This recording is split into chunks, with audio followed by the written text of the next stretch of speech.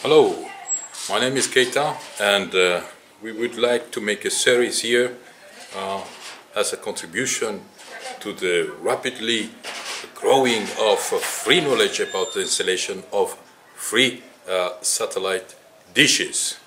So in this first video we will show first the main components of a system if you want to receive satellite signals on your TV, either free channels or paid channels. The main things are very simple, and we will see in this series of short videos. So, what are the main components? If we want to summarize, we have first the signal will be sent from somewhere in the sky, will be sent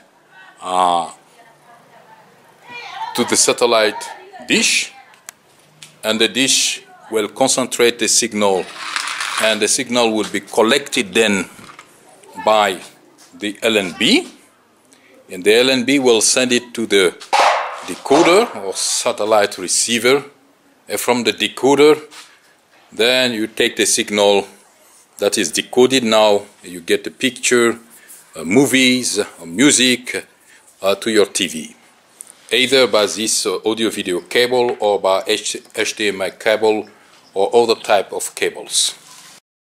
Now that we have seen the main components, I would strongly suggest for working with different elements to have at least these 4 keys.